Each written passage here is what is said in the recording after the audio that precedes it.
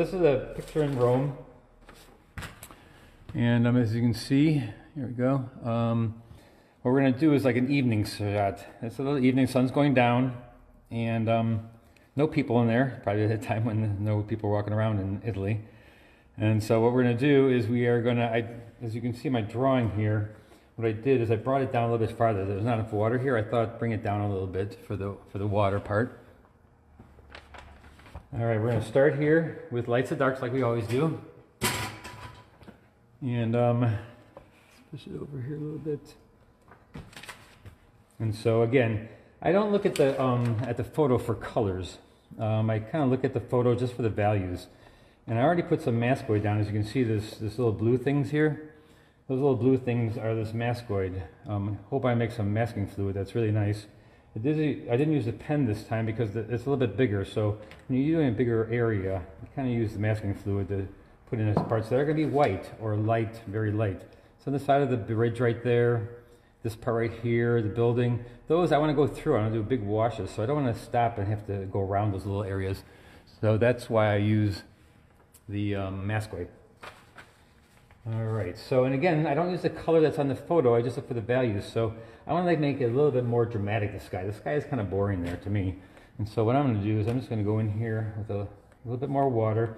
And again, these buildings are darker than the buildings are darker than the sky, so the sky will go right through these buildings, right?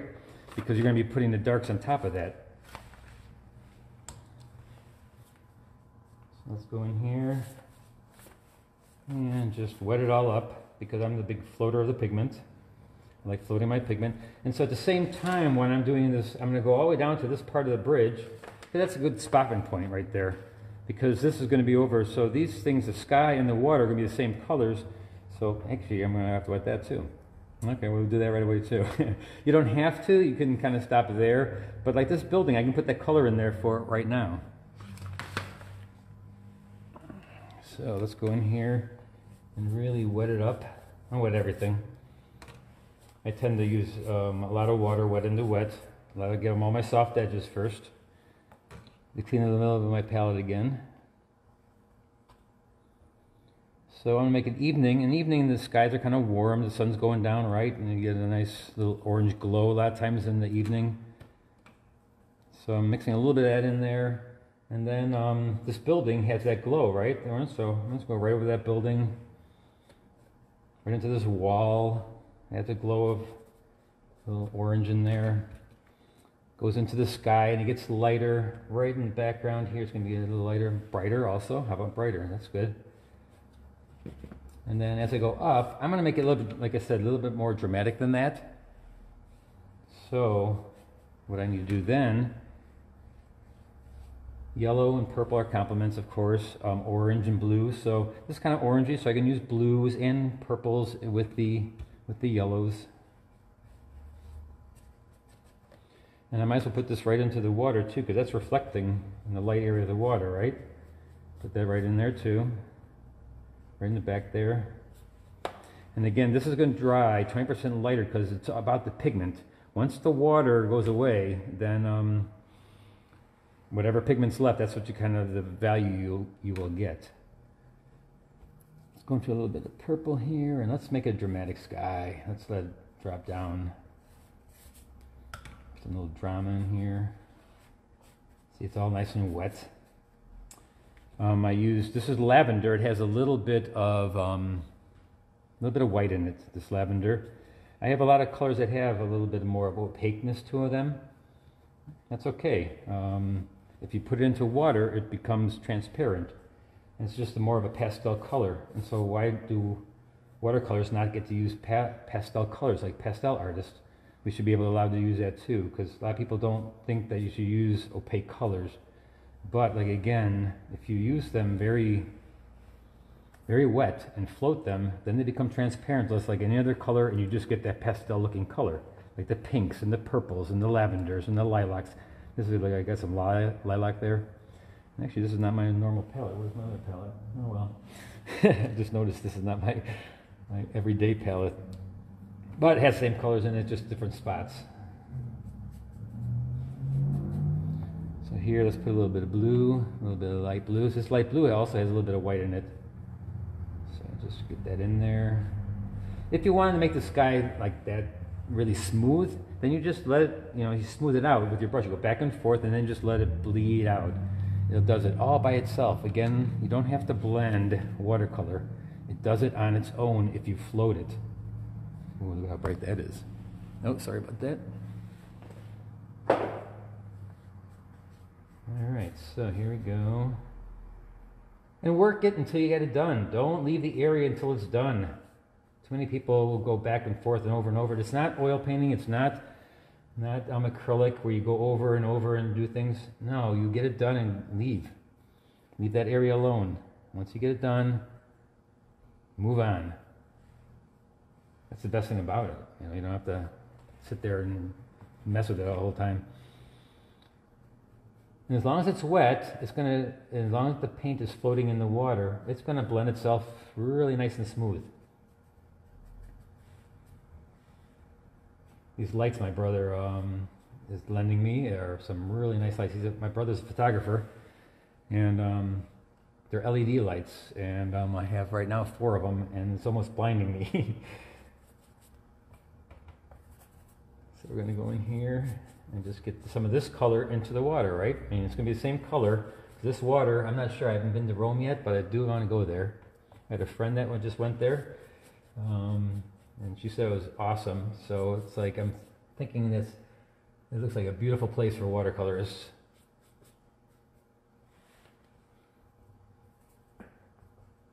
There we go, again up here. And watch that you keep the shine. If the shine is there, that means there's water there. Once you lose that shine and you get some matte, kind of a matte finish, don't touch it because your brush is going to be wetter than that surface. And that's when you're going to get the watermarks. But as long as it's wet and it's floating, your pigment's floating, it's just going to blend itself together. You don't have to do very much. You just kind of put it in there. And again, I go over these things because I want the big washes. If you do little pieces, then what happens is that it doesn't all blend together. It just doesn't look as nice. Just kind of go through them really nice and get those big washes in there. Let the watercolor do its own thing. It's the best thing about watercolor. You don't have to do very much. You just let it, put it down and leave it. I know that sounds kind of weird, but that works. All right, so it looks like it's about the big parts are there.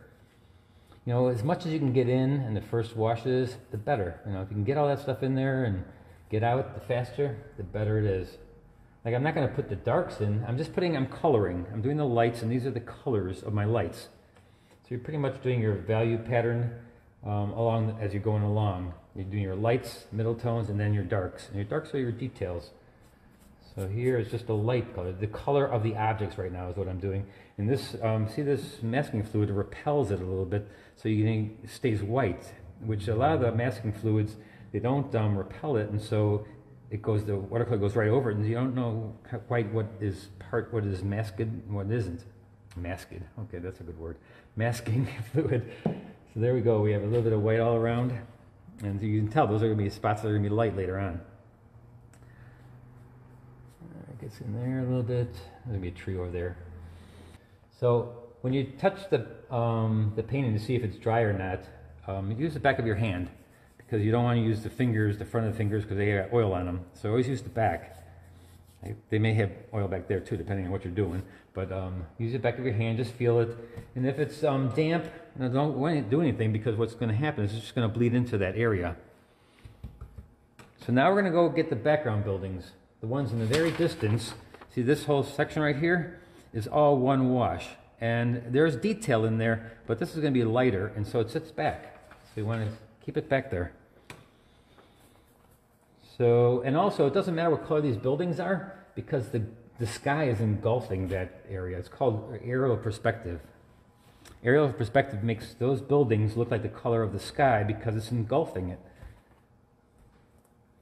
So we're going to use a little bit of the colors that I have in the sky and a little bit of the color of the buildings, which is basically gray, right? So you just kind of go in there. Hopefully you're dry enough to get a hard edge, because how do you get a hard edge? You wait for the paper to dry. That's how you get hard edges. going to go in here and then just, I'm putting these all together as one building. I don't go do every window, every arch, every roof, every antenna. No, I go do the whole building together. And like the top of this building is a darker roof.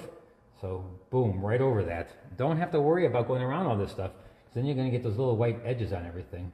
So just go through everything. The overall value of this whole area is all one kind of value. And the detail you can always put in later with little dabs of the same value. And I put mascoid down for my building so where it's going to be light, except for this big one here. That one I didn't, so that one I should be going around. But it happens to be a little wet right here, and so that's not doing a good job of staying right there. Alright, so that's the background. We're going to keep on going. This whole background here, just going to go in there. This is the background. And look at the colors. I have blue, purple, and whatever color you have here. Just put it all in. Put it all in there, nice and light. I'm looking more for the values than I am for the color. The colors, you know, I'm going to use, once I use them there, I know what I use, so then just keep on using a little bit of those colors. As long as you hit the values right, that's a little bit more important than the actual color. I mean, look at how many different paintings you can do in the same painting over and over again, but depending on what kind of colors you use, makes it look all totally different. Just have fun with the colors. Use the colors. Use your favorite colors. A lot of people always ask me what colors to use at these workshops, and I tell them, well, a red, a blue, an orange, a yellow. You know, which exact one? You know, that's up to you. Everybody likes different colors, so you use ones that you like, and then I'll teach you how to get them the right values for whatever you're doing in the area you're painting them in.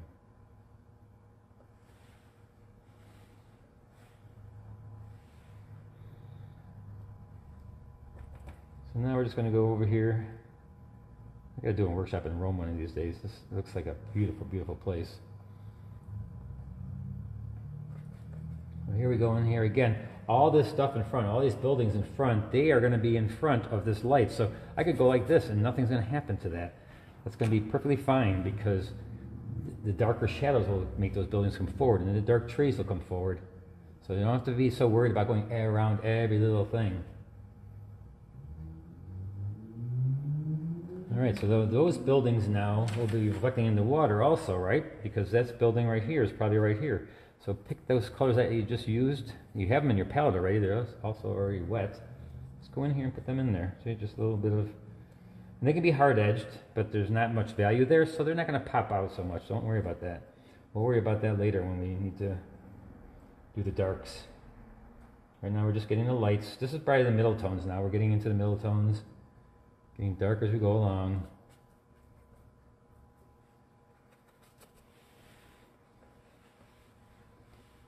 So fun stuff.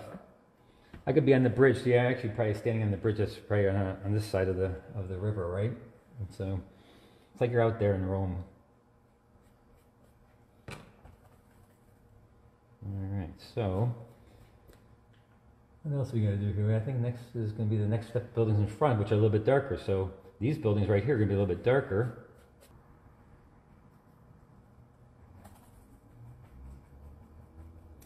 Alright, so now I'm just mixing up some colors that are going to be a little bit darker than what I just used. That's the whole background.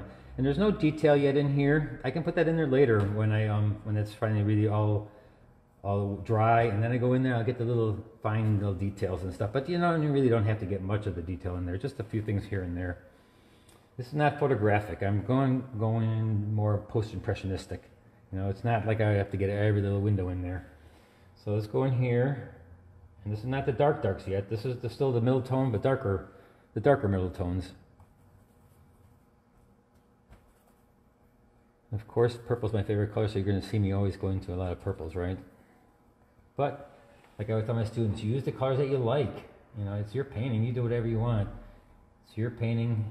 Make it look fun for you. I like purple. When I see that beautiful purple painting,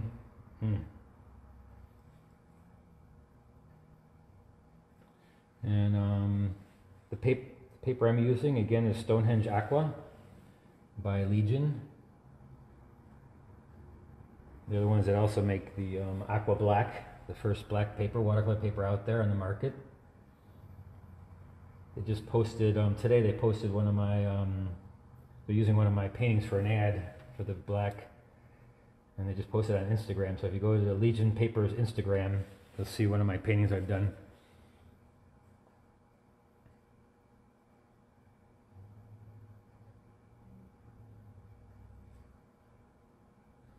And so you notice I'm using a darker color, and I'm not making, like, this building looks like it's light, this one looks like it's maybe a little red brick. You can put all that in there, but I'm not worrying about the actual color of the brick. People tend to try to copy exactly what the brick color is. Again, this is aerial perspective. You're going to get all these other things bouncing in there. So yes, you can put a little bit of the red in there, but don't give it so much of a thought that you have to make exactly what you see in that photograph. You know, you're an artist. Create better things than what's in the photograph. So we're going to go in here. This is going to be like a little shadow. A little warmer here because this is my area of interest. This is my center of interest. I like to call it area because if you say center of interest, a lot of people think that it's a one object, like it's this bridge. No, it's this whole area. It's the whole area that's your center of interest. Or, like I said, area of interest. So this is a big tree right there. We'll go in here. A little bit of purples in there. So it's going to be dry. Again, it's going to dry 20% lighter. Remember, it's going to be drying 20% lighter when it dries. So if it looks right while it's wet, it's wrong. It's going to dry lighter. Hardest thing for my students to get, and myself included. I'm pretty bad at it sometimes.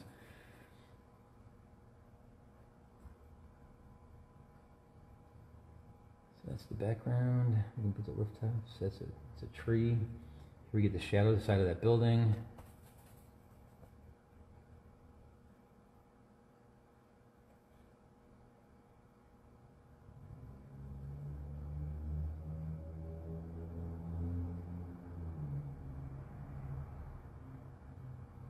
All right, we're going to go over here. See, I'm just pulling in my darks, my middle tone darks.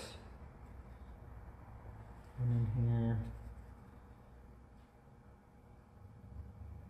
I'm a little bit more careful than I am with other paintings that are like landscapes and stuff because, I mean, it is buildings and you have to get kind of a straight line on these buildings. I mean, they're not all built, you know, I know they're old, but they're not all crooked. So you can get some nice straight lines in here. And then that's going to be more of a warmish color over here. And so let's see what we got here. We got this building right here is actually all red brick. So I'll make that one just a little bit red. And since I got red here, I'll just jump back and forth. We get a little bit of both these colors on both sides here.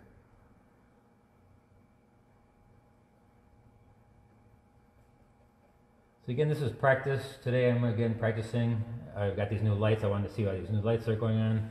But we're still going to try to get some better setup with the cameras and stuff. But it's all a plan. We're getting there. Little by little we'll get there.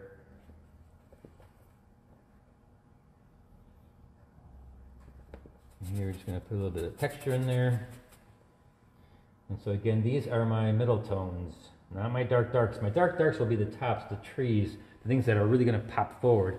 Right now I'm just getting the big areas of middle tone darks. Middle tone darks.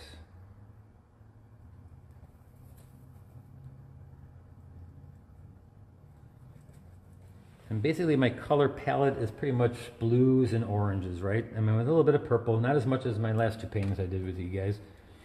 But, so I'm getting a little bit more blue in this one.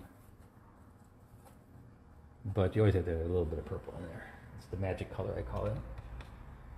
So back here now we got middle tone. That bridge is going to be darker, so why am I going around it? See? I have to catch myself. Go through. If it's going to be darker, if that bridge is going to be darker, just go through it if you're doing the background part of it. You don't need to worry.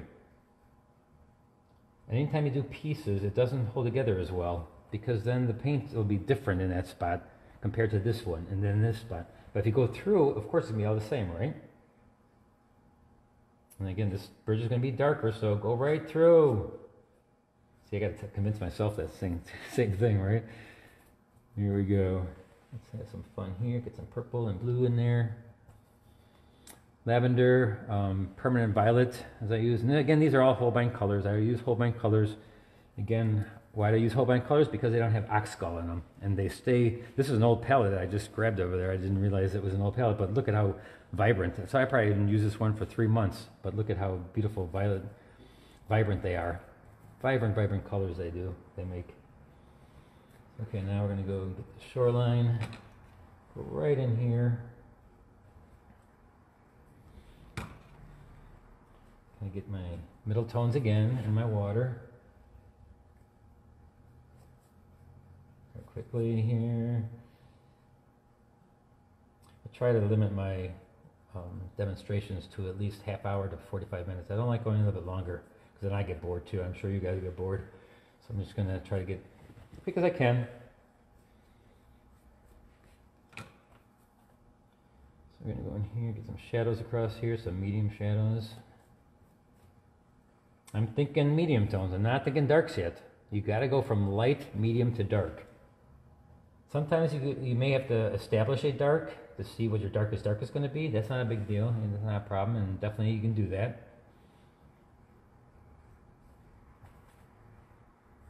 So here we go through. And I don't have to worry about the mask white. It'll keep my lights. Okay, there's my second wash, right? Not that big a deal. Come on, you can do this. So my workshop in June is a watercolor workshop at Dillman's coming up in June, end of June. I also do paint parties there. I haven't done a paint party now, and I used to do them every week, but this darn virus. So what we're going to do is hopefully we'll get some paint parties going again. There's the little shadows. I'll have to get one of those one of these days. All right, so now darks. Maybe just a few little bit details in here, just to kind of get those in there in the background. Just a few, just to show that not dark. These are not darks. These are just the same lights that are going over, just to give myself a few little details back here.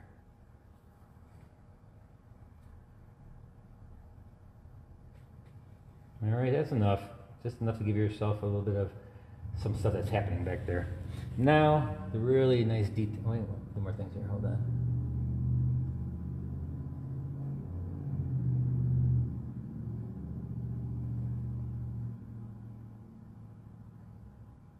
Okay, so now darks. What are the darks? The rooftops, the windows, the trees, the bridge railing. The side of the bridge is pretty dark. This tree, this big huge tree, this pole, this antenna, that flag.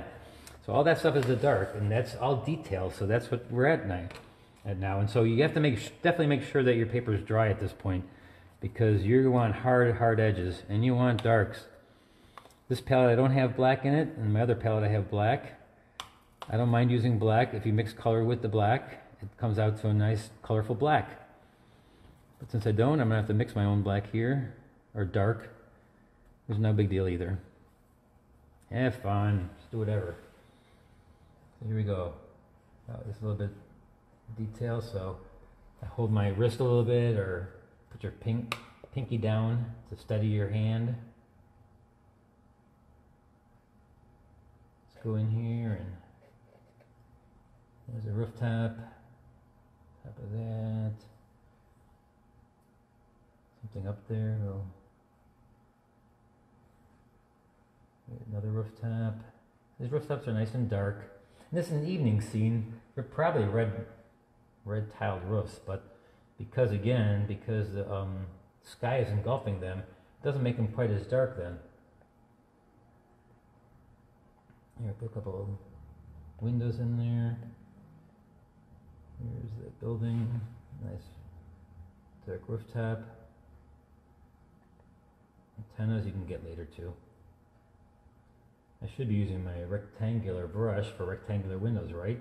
Use the brush that best fits the purpose. So I have to listen to myself. Don't do that very often, so here we go. So now see, that's a rectangle, so it doesn't look like just like a window. So look at this. You can go boom, boom, boom. Windows. Smart, huh? So here, put those down there.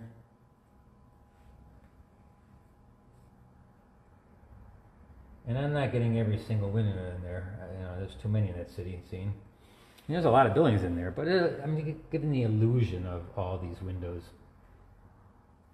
It's not. I'm not doing a portrait of that window. I'm doing a whole scene of Rome. Is that the Vatican? I'm not even sure. And so here we go. Also coming up, I will have a monitor in front of me so that if you are asking questions, which you probably are, but I'm not seeing them, I'll be able to answer them. But not yet. That's going to be coming up when I finally get this all worked out.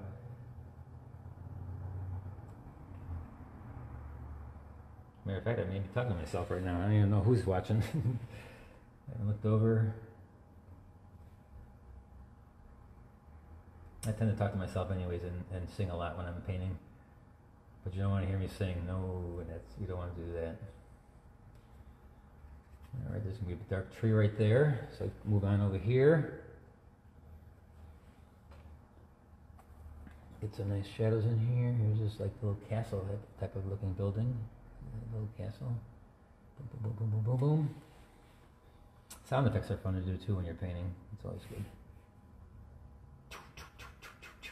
Bam. The line.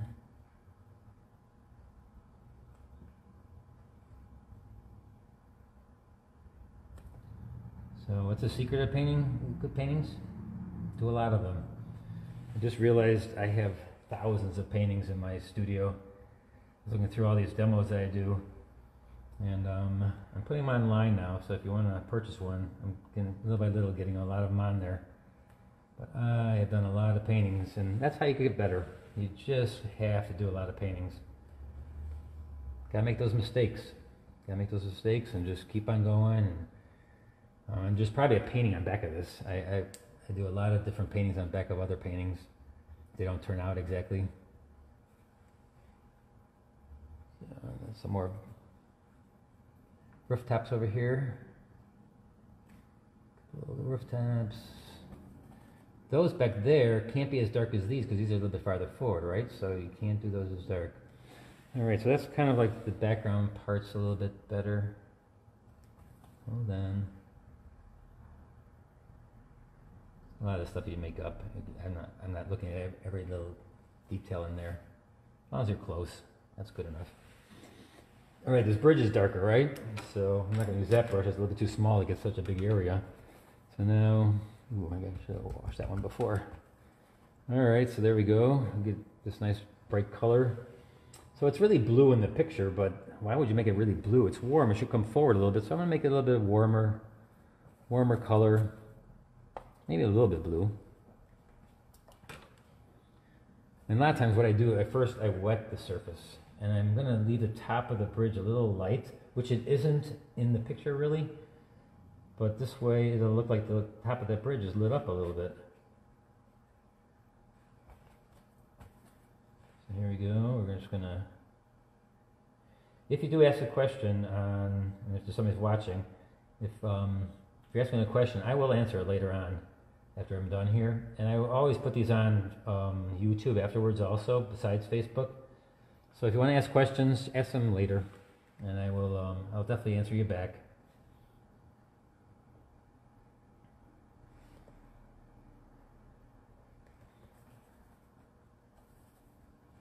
And see how once it's wet, that's when I start dripping all kinds of colors in there. You can put anywhere you want. Look at it. I put a little orange in there, put a little purple in there, and let them mix themselves together. You don't have to mix here, because if I do this, look, watch this. If I do this, it's just going to be a gray. If I do it here and I just take a nice little color and I just plop it on the top, it just blends itself together with what's underneath it. With what's underneath it, right? So just go like this and get that in there. There we go. A little darker here and there. That's what the bridge is anyways. There's some dark parts, light parts. use the colors that you're using other places. A little bit brighter now because I'm coming forward, so a little bit brighter. Brighter colors make your painting come forward, make the objects come forward a little bit. Let's go in here.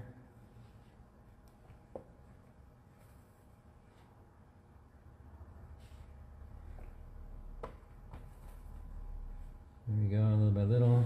Is it looking better? Coming forward. Does it look like bricks? Does it look like a bridge? I'm not a big painter of things. I paint areas. I paint an area that needs to be light or dark or medium. And the color, you know, if it's forward like this, I told you, it has to be a little bit more warm or cool, but brighter.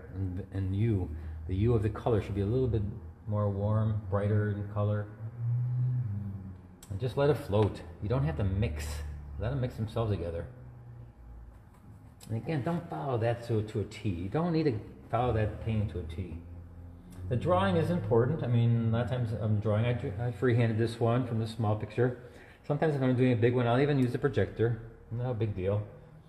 Because the drawing is important. And if you're not getting, I tell my students, if your drawing is not on and you're doing a portrait especially, I mean, why even paint it? Because it's not going to look like that person and it's not going to look good, no matter how good you are with the paint itself. So don't be afraid of even using a projector. I've had some people learn how to draw from projector. It's not a bad, it's just a tool. And it's very important to learn how to draw. And I'm actually right now in the process of it. It's been like 3 years now. I've been writing a book on how to draw from your imagination. It'll be coming out hopefully pretty soon, if I get some time. Now these colors are going to be reflecting into the water right away, right? So that bridge is pretty much done. And so now right away, since I got these colors, I've been using these colors right here. So why not right away take those same colors and reflect them into the water, because that's what's showing in the water. The water doesn't have color, but it may be like Chicago water where it's nice and green. But you use the color that's from the bridge, and still that's the color that you want to use. From the bridge up here, bring it down. And see how my rectangular brush, my flat brush, is very sharp, and so I do it back and forth and I get these nice hard sharp edges. The waves and the water is laying flat, so I'm not going to do lines this way. I'm going to do my brush this way, back and forth, and getting the little waves. If I do them like this, I mean, that's going to look like there's something in the water. You want to put it back and forth like this, right? And here's a little bit of a seawall, and there's a little shadow here.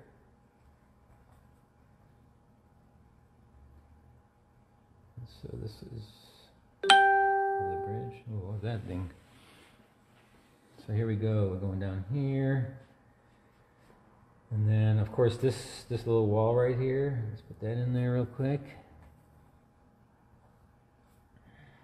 Yeah, that's pretty cool. And then same thing. Water always lays flat, so you cannot. I shouldn't say you cannot. You can always do anything you want. You can go downwards too at times when you leave it a soft edge. When you first do it, you can do that. But for waves that are waving, you know, across the water, you do them nice and flat, and you do them back and forth. Now, if you did them like this, wavy, you know, like the waves that kids do, the waves like this, that means a tsunami's coming in the Rhone. So you don't want that. You want to just make it back and forth like this.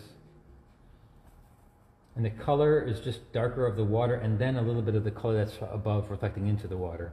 Always first the color of the water darker, and then the color of what's above it. Best way of doing reflections in water. First the color of the water darker, and then the color that's reflecting into the water. Alright, hurry up here a little bit. Kind of long. I don't like long demos. I want to get done quick. Some dark here. See, I really just dab all over. Just pick up something. It's going to be good. Just need something dark.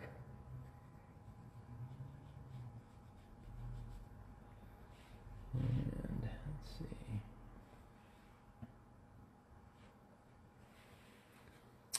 I think, one more time to drying, and then we'll, oh no, we'll do the tree here, and then we'll dry it, and we'll get the mascot off of there, and then we're done. I guess you guys will go have dinner then. Or are you eating dinner right now when you're watching? All right, so let's see. We're going to do, what did I say? Oh, hair dryer. Sorry about this, guys. Here we go again. La, la, la, la, la. You don't want to do that. You all leave, right?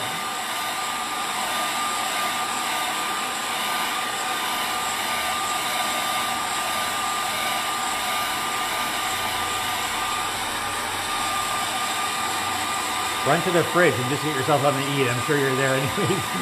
Just go in there, get something to eat, and come back, and we'll do the finishing touches.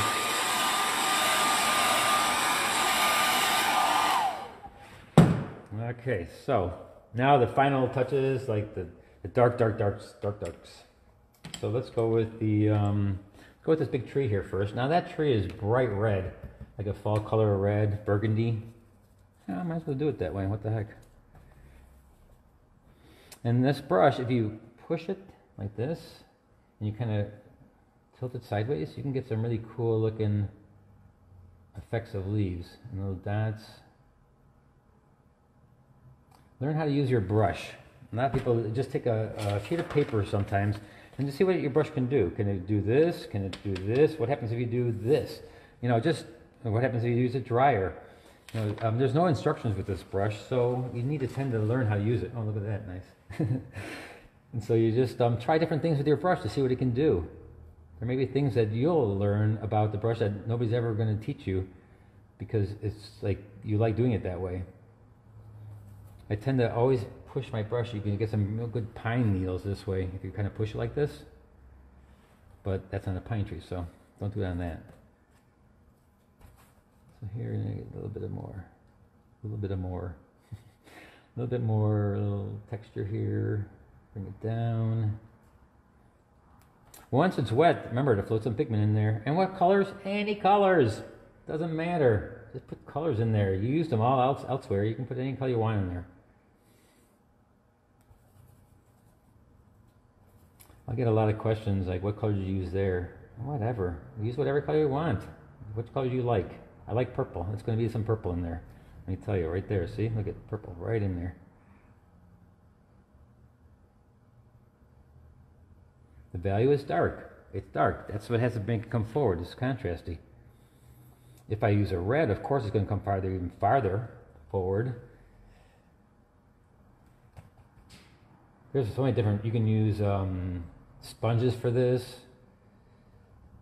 You could use, oh, I should have taken off the mascot first. Oh well. Let me just wait for this.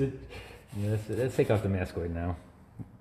That's a good idea. So the masking fluid, they call it mascot, masking fluid, rubber cement.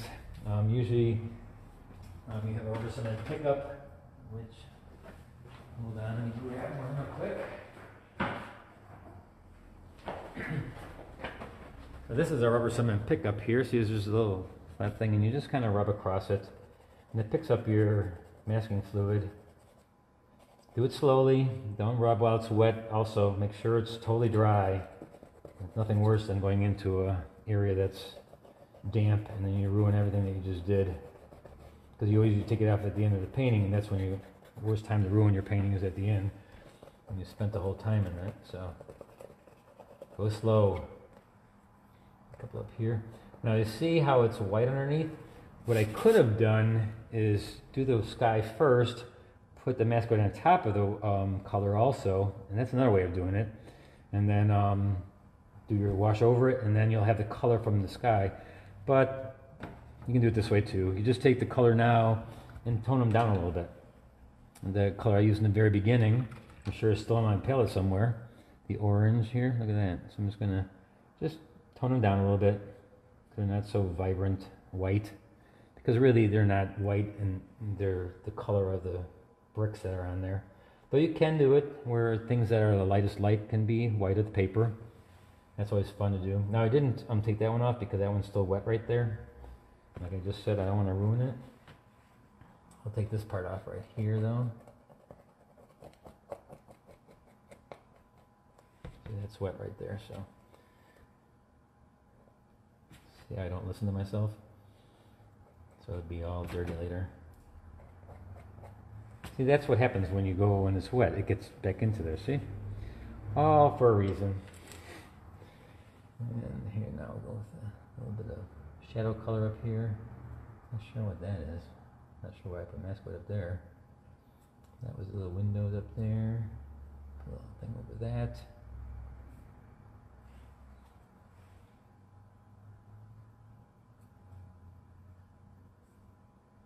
Little windows.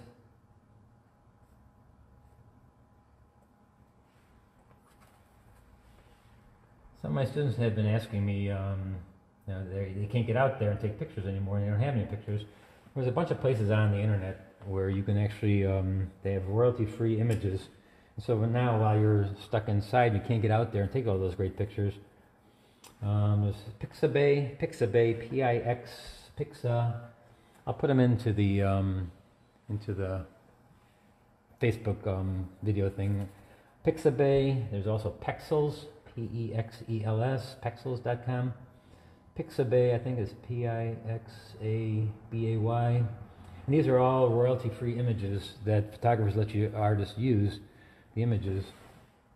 And also Unsplash, U-N-S-P-L-A-S-H, Unsplash.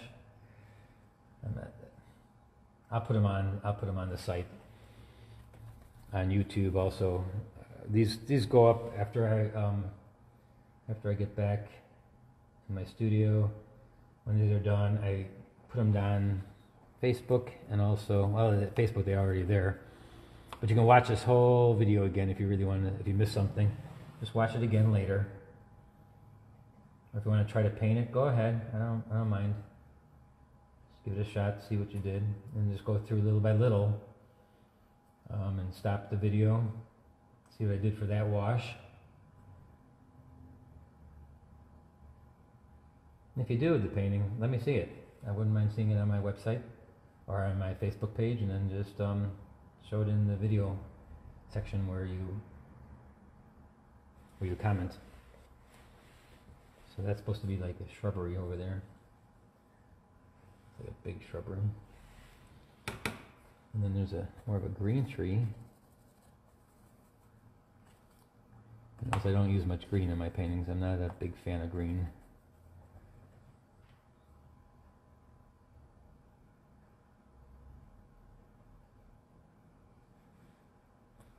Yeah, if there's a color you don't like, why put it in? It doesn't have to be that, you know, the color of the object that you see in the picture. Do whatever you want.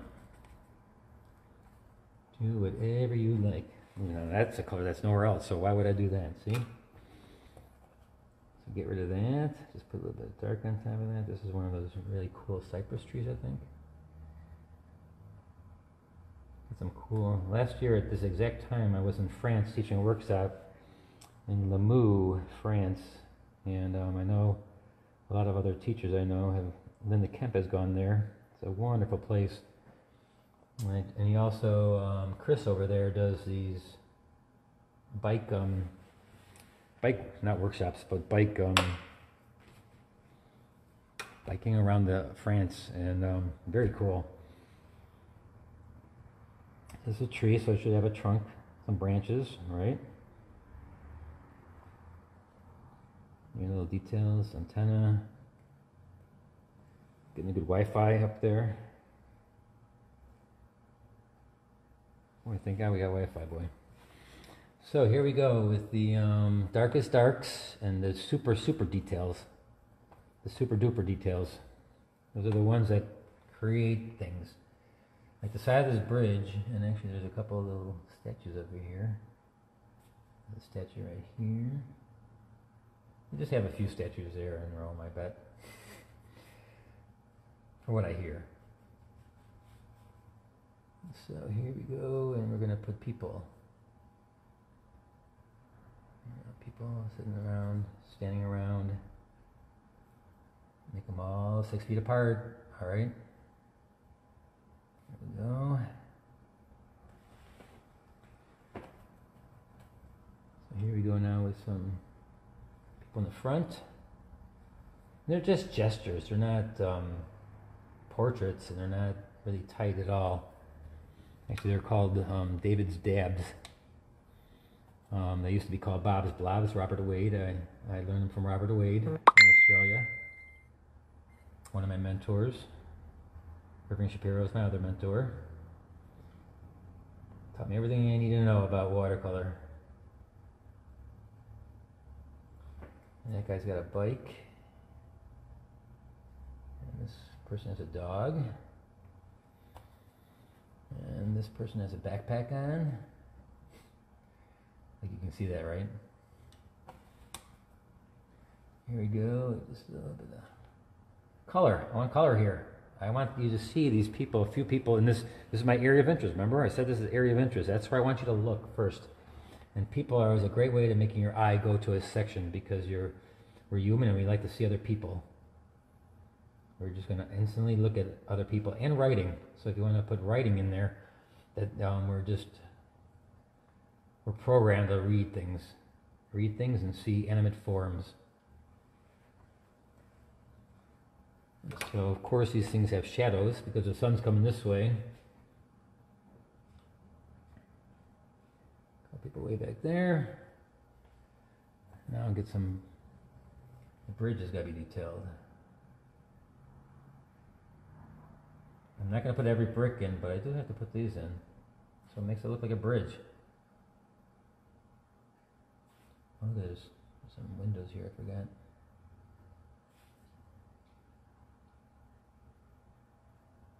The detail is the tedious part, but it's the part that makes it look really cool.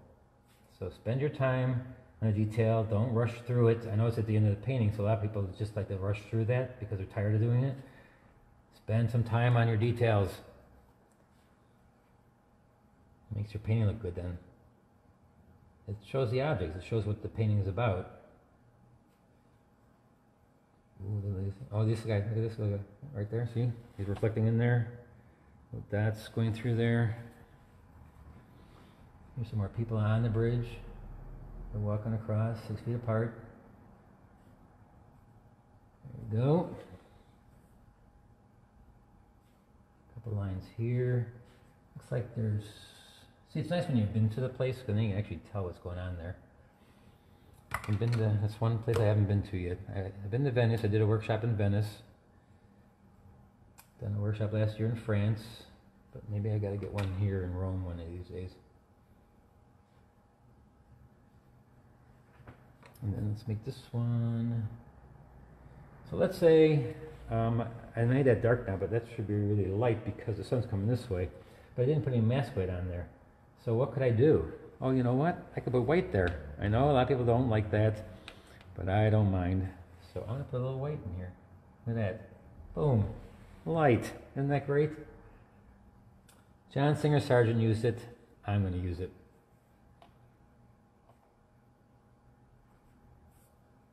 Put a little darks here.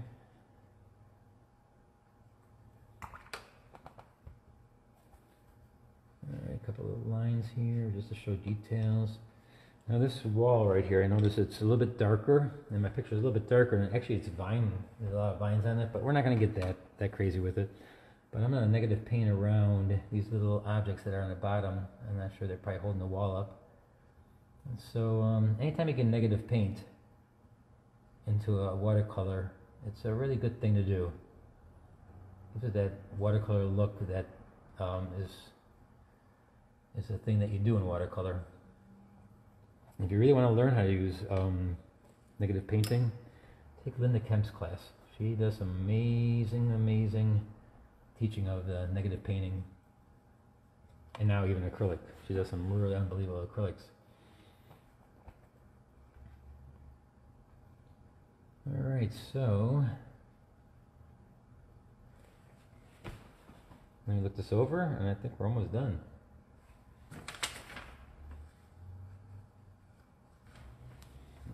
Get it into the...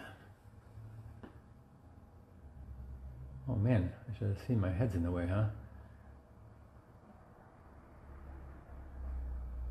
Sorry about that, guys. I'm just looking at the thing now and my head's in the way.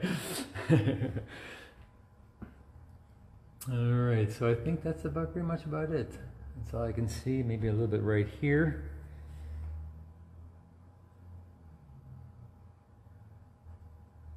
All right, I have to remember next time not to put my head in the way of the paint.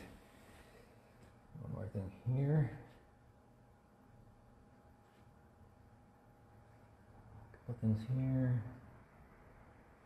All right. Let's take the tape off, and I think we're good. Here's my rigger. My rigger brush.